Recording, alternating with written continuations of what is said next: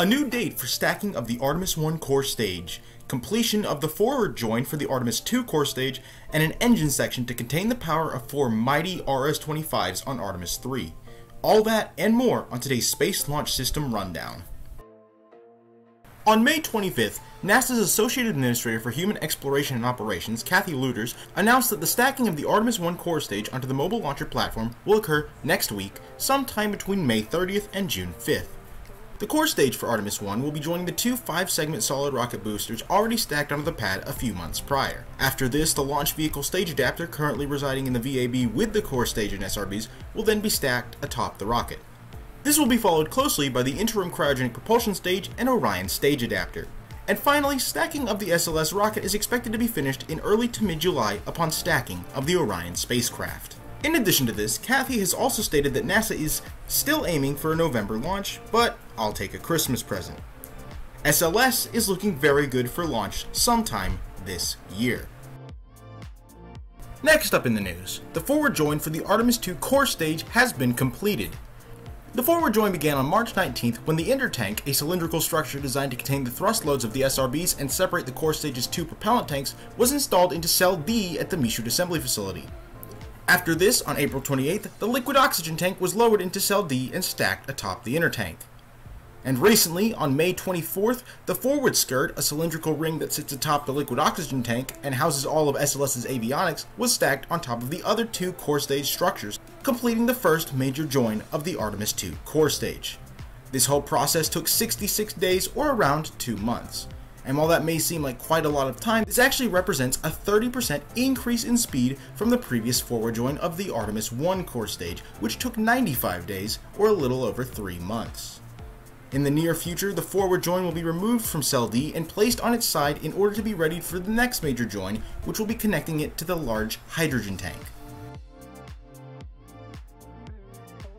Earlier this year, engineers at NASA's Michoud assembly facility made huge progress toward the launch of Artemis III, the mission to land the first woman and next man on the surface of the moon.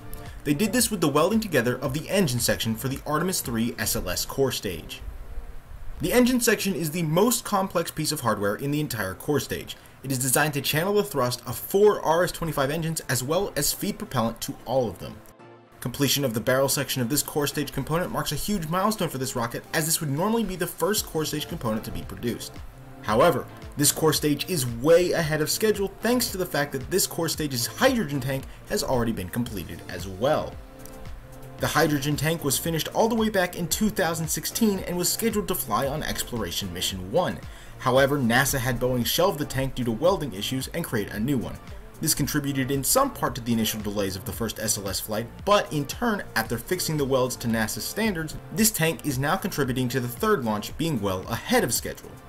And now, with welding completion of the core stage engine section barrel, 2 of the 5 major core stage components are already well underway.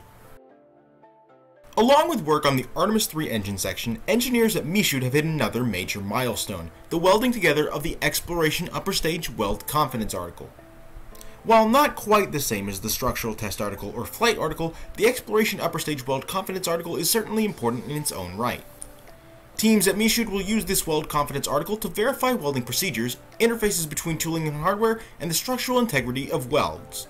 Testing the EUS Weld Confidence article will help engineers and technicians validate the welding parameters for manufacturing hardware for the structural test article as well as the first flight article.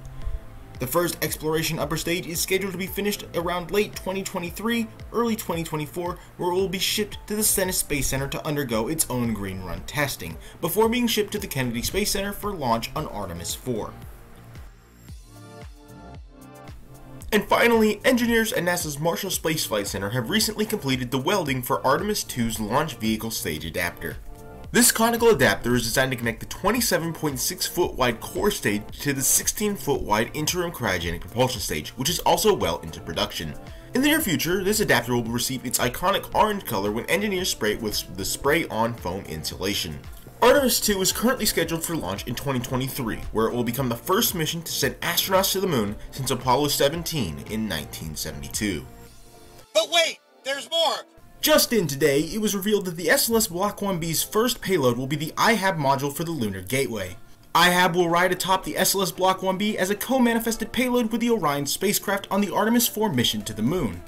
Orion will be used to provide the module with essential guidance and navigation in the deep space environment, as well as inserting it into the near rectilinear Halo orbit for docking with the first two modules, Halo and PPE, sent up a few years prior.